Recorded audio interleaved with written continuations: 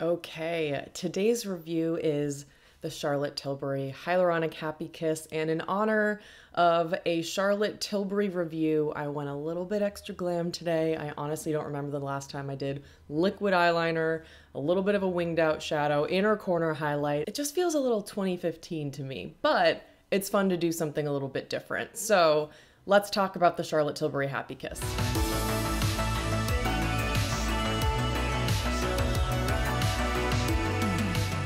I was convinced to purchase one of these from Amanda Z. She's featured these in so many reviews and favorites videos on her channel, and based on her description, I just kind of knew that I would fall in love with it.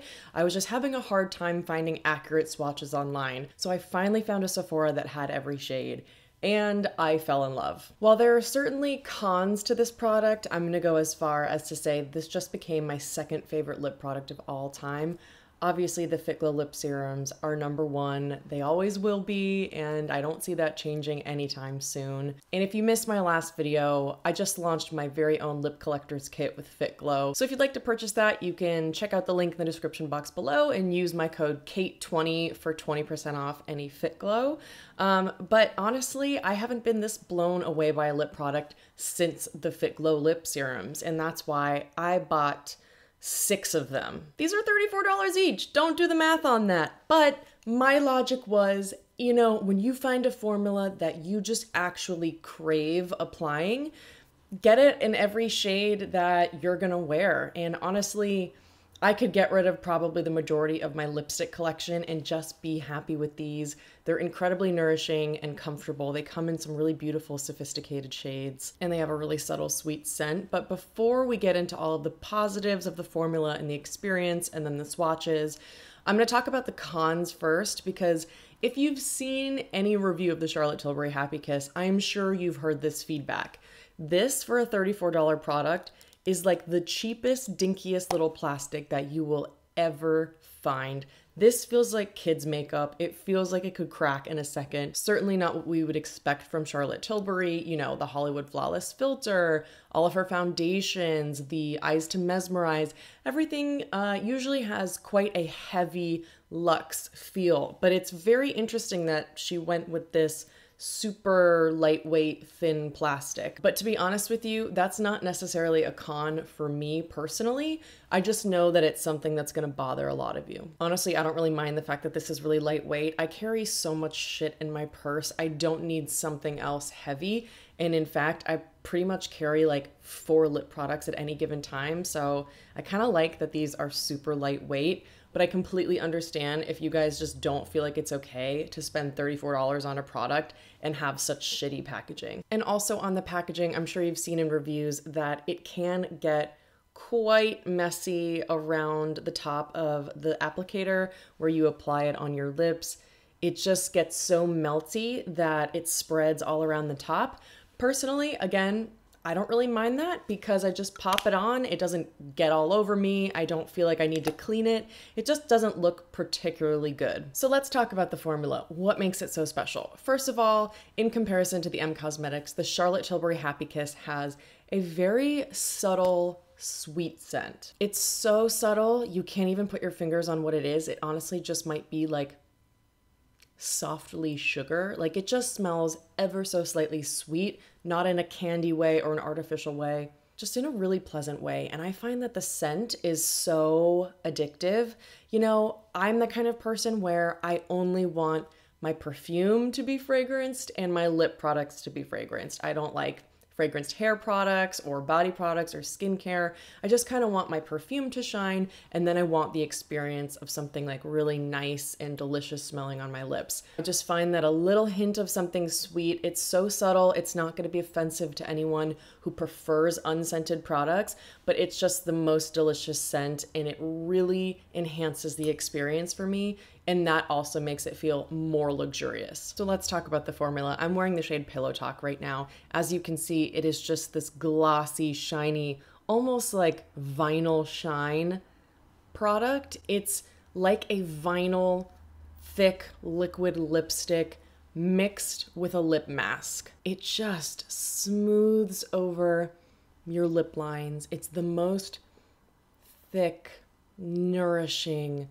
comfortable, cushiony lip product that I've ever found outside of the Fit Glow Lip Serums. It is both hydrating and very occlusive at the same time. So it has hyaluronic acid, so it adds hydration, but it's so thick and occlusive that it also seals that in. I find that my lips just feel better after I wear these. In terms of the formula, the hype is very real. I also feel like it's a really nice one and done product because if you look at my lips, I mean, these are very pigmented and you can totally wear them with just like one swipe on the bottom and push your lips together and make it look more sheer and, you know, more natural. But this is 2 layers and it kind of looks like I'm wearing a lip balm, a lipstick, and a lip gloss. So I just feel like it's the kind of product that really makes you look put together in an instant. The way I wear it on a daily basis is I just swipe it on my bottom lip, do a little, you know, pop, pop, and then that's it. It just looks subtle, natural. It's not super shiny. It's not super pigmented. If you want to make it look more natural, you can just rub it in like that and it just looks really nice. I also find that because these are so thick and so nourishing, yet non-sticky at all, they last a really decent amount of time. So if you don't like shiny lipsticks that are just not long wearing enough, you might really enjoy these because there is, I don't want to say they're sticky, like you don't have like any type of tackiness between your lips, but they just kind of form a seal and that makes them long lasting without being sticky. They're thick and nourishing, so it kind of just checks all of the boxes that I need in a formula. Okay, let's get into some swatches because I know that's what you're all waiting for. Okay, this is the shade Crystal Happikiss, a very, very sheer kind of light pink. And this is Crystal Happikiss in indirect lighting. And I'm comparing that to the Glossier Ultra Lip in Lucite, but that one's a bit lighter, a bit more pigmented, and definitely a bit milkier. Next up, we have my favorite Charlotte Tilbury Pillow Talk, and I think that one's just my perfect My Lips But Better shade. Doesn't really get much better than this for me, and it goes with everything. I'm comparing that to the M Cosmetics Lip Cushion in Venetian Rose. Venetian Rose is a touch darker, a touch more gray.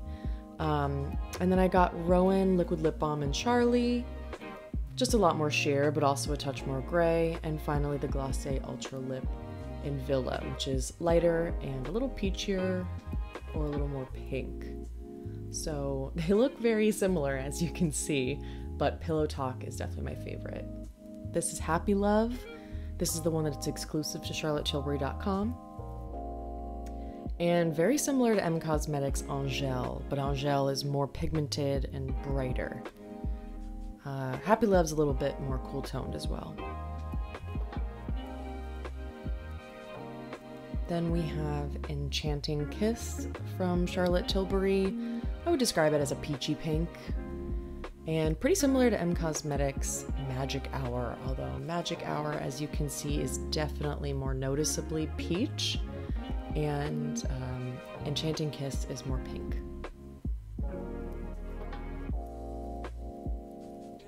This is the shade Happypetal from Charlotte Tilbury. It's described as a tawny nude, and I think it looks that way on my hand, but in person, on my lips, it pulls much more orange. And lastly, I have Romance Kiss, which is a darker version of Enchanting Kiss. It's like an orangey pink on my lips, you'll see in the footage later. And that's it. That's everything I have. Okay, so let's do a demo of each of the shades so you can see how they look on my lips with one layer and then built up. The first is the shade Crystal Happikiss. Crystal Happikiss is nearly clear. It is on me basically a similar version of like the Dior lip glow. You can see it just adds a subtle flush of light pink on my hand. I think this is most comparable to Glossier Lucite, but I do prefer this because it's very sheer.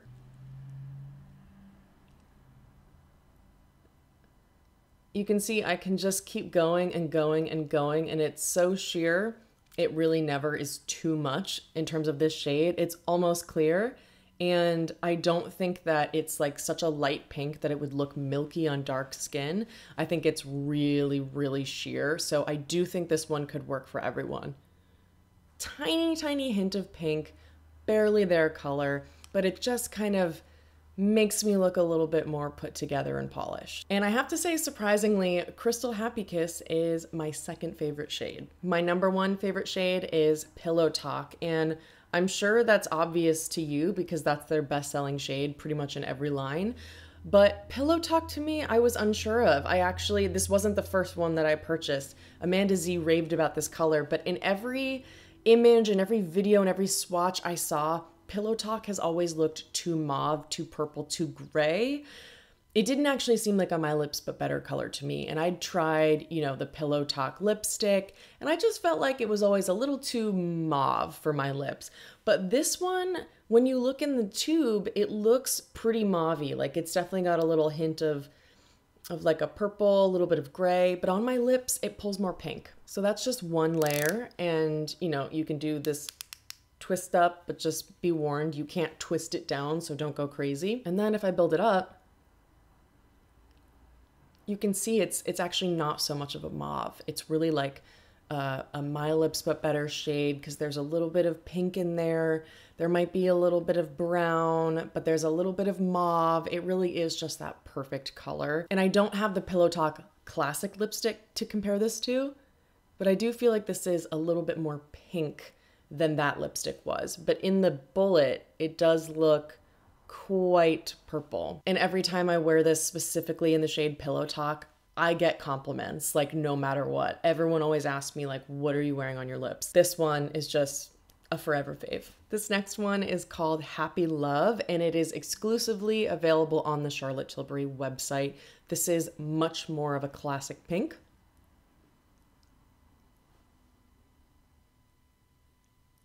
I think if I had to compare this to something, this looks almost identical to M Cosmetics Angel. There are a lot of similarities between the Charlotte Tilbury shades and the M Cosmetics, although there are many more through Charlotte Tilbury, but this is very similar to M Cosmetics Angel. It's that beautiful, warm pink. It just brightens up my face. I love wearing this with just like a soft shimmer on my eyes, and I just find that it really lifts my face. And I'll do a pop of pink blush. Again, Happilove is only available on the Charlotte Tilbury website, but this is one of my favorite shades, so I'm really glad that I went through the trouble of purchasing through their site online. And it was nice because Charlotte Tilbury adds like a bunch of samples that you can choose from. I found that their shipping was fast and free, so it really wasn't a hassle at all. The next shade is called Happypetal. This is described as a tawny nude.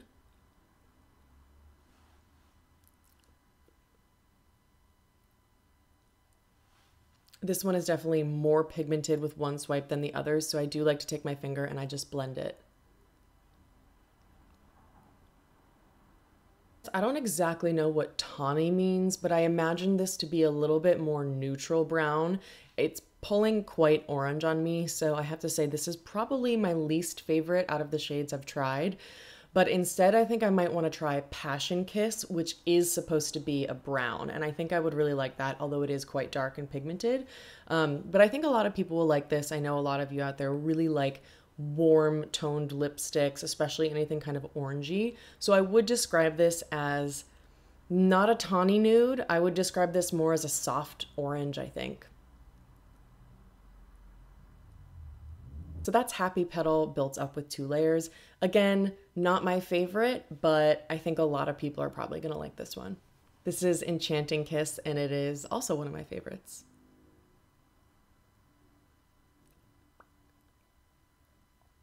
So just as a very light layer, I would describe this as kind of a soft peachy pink. Definitely a little bit of pink in there, but I think it pulls more peachy than the other shades. So that's how Enchanting Kiss looks like with 1 layer. Let's do 2. This is probably really similar to M Cosmetics Magic Hour, I would say, but I'll compare them in the end. I just love that this is a really nice peachy pink. It's not too bright, not too pigmented. I just find that it's much more of a good match for my personal skin tone. And the next shade is kind of like a darker version of this one. The last shade I have is called Romance Kiss. You can see much more pigmented than the last one, but it still has that peachy pink vibe, except instead I would say this is more of like an orangey pink. So if you have darker skin, you might want to go for Romance Kiss.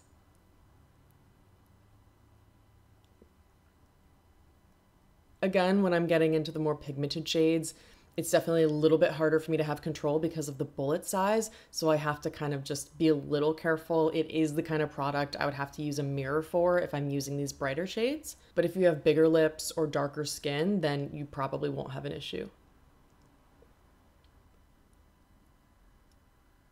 So this is Romance Kiss. I would describe it as an orange with a hint of pink, or maybe like a dark peachy pink, whatever you like. I really like this one, but I would say I prefer Enchanting Kiss over this one because that one's just a little bit lighter and a touch more sheer. Time for the comparison. I pulled out some similar formulas and colors, the Glossier Ultra Lips, the M Cosmetics Lip Cushions, and the Roen Liquid Lip Balms. First, this is Pillow Talk on my hands from Charlotte Tilbury. And what I think is most obviously similar is the M Cosmetics Lip Cushion in Venetian Rose, although there are differences between these two, absolutely. The M Cosmetics is right here, and as you can see, it just pulls a little bit more gray. I much prefer the Charlotte Tilbury Happikiss and Pillow Talk because a touch of that warmth comes through. I just prefer that touch of warmth, but if you like a little bit more gray, if you don't want something that's quite as bright, even though this isn't a bright shade, then go for M Cosmetics Venetian Rose. And I wanted to see how this would be compared to the Roen Liquid Lip Balm in Charlie. It does seem like Roen Charlie is the exact same shade as M Cosmetics Venetian Rose. Pillow Talk has just a touch more warmth. Charlie and Venetian Rose have a touch more gray. I'm also curious to see Pillow Talk compared to the Glossier Ultra Lips in Villa. Very, very similar shade, but there is quite a difference between the two. Villa is actually a bit lighter and a bit more bright, so Pillow Talk is right here, and Villa is just a little bit lighter, maybe a little bit peachier as well. So I would say you probably don't need to own all of these, but they're all fantastic, very comfortable, nourishing formulas. So it just depends on what your preferences are for color and for formula. But I would say that these two, Villa and Pillow Talk, are the most different out of all four of those shades. I have a little bit of a hunch that the Crystal Happikiss is going to be somewhat similar to the Glossier Ultra Lips in Lucite, but not entirely. Yeah, okay, I was right. So again, similar in terms of how they look on the lips, but Glossier is lighter. It's definitely a little bit more of that milky pink, whereas Crystal Happikiss is almost clear and not as bright or as light as Lucite. Okay, now we've got Happilove from Charlotte Tilbury compared to M Cosmetics Angel. Happilove is, as you can see, a touch more cool toned, whereas Angel is brighter and much more pigmented, I would say. Very, very similar look on the lips though, but if you thought that Angel was just a little too bright, a little too warm, then maybe go for Happilove. And again, you know, if you like a product that's scented, go for Charlotte Tilbury, or if you like a slimmer bullet, go for M Cosmetics. So similar look on the lips, but Charlotte Tilbury's more cool toned for Happilove, and Angel M Cosmetics is a little bit more warm and a little bit darker. Haha, I knew it. Okay. Charlotte Tilbury Enchanting Kiss is right here, and then M Cosmetics Magic Hour is right here. Very similar. The difference between the two is Magic Hour has a touch more peach, Enchanting Kiss has a touch more pink. So depending on your color preferences, hopefully that helps. But I would say in terms of how light or dark or pigmented or bright they are, exactly the same. M Cosmetics Magic Hour just has a touch more peach. I do find in terms of the formula that the Glossier Ultra Lips are a bit more stiff. I find that when I'm wearing the Ultra Lips, because they're a little harder and a little stiff at first, I really have to build them up in order to get that nourishment. And by that time that I get all the nourishment I need, there sometimes can be a little bit too much pigment, not with the shade Lucite, but with all the other shades. I would say that the Glossier Ultra Lips comes in third for me. The M Cosmetics Lip Cushions come in second place. I do prefer the size and shape of the bullet. I like how this is angled. The size of the bullet fits my top lip perfectly, but if you have larger lips, you might prefer the Charlotte Tilbury. And I also prefer the Charlotte Tilbury over the Cosmetics because these are unscented and I just prefer my lip products to have a little bit of something sweet smelling in them. I think the Cosmetics are a little bit more pigmented and melty at first. So that was Venetian Rose. If I compare that to Pillow Talk, yeah, okay, yeah. I think the formula of Cosmetics is a little bit thinner, so it's like meltier more quickly, and that kind of makes it a touch more pigmented in my opinion as well. Whereas the Charlotte Tilbury, I think, goes on a touch more sheer at first. It's kind of the formula that's not as stiff as the Glossier, but not as thin as the Cosmetics, which to me is perfect. It's my perfect Goldilocks formula between that because it's thick and it's nourishing, but it's not instantly crazy pigmented, although you can build it up to a very pigmented color. And the thickness of these is just perfect so that it really stays within my lip lines and just feels ultra nourishing. I hope this video was helpful. If you tried these, let me know your thoughts. You can get all the descriptions to what I have on my face and what I'm wearing in the description box below. And if you want more reviews like this, don't forget to subscribe. Thanks for watching, and I'll see you next time.